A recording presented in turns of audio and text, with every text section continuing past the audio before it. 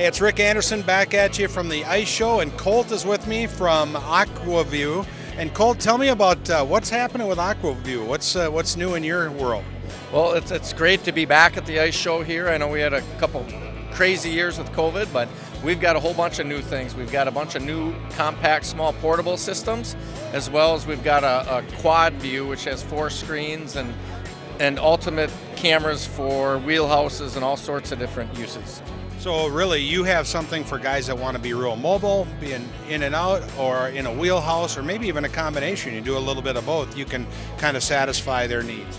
Correct. Yeah, we have cameras for just about every ice fishing, or if you're a multi-season angler, cameras to take in the boat as well. So, what is probably the biggest single change that you've seen in the last few years as far as technology goes? With the live technology, it's created more of an appetite for our cameras, because people are getting such a much more of a clearer picture of what's swimming around down, below the ice, and that's really spurred interest in the cameras to say, all right, now I see a blob swimming around.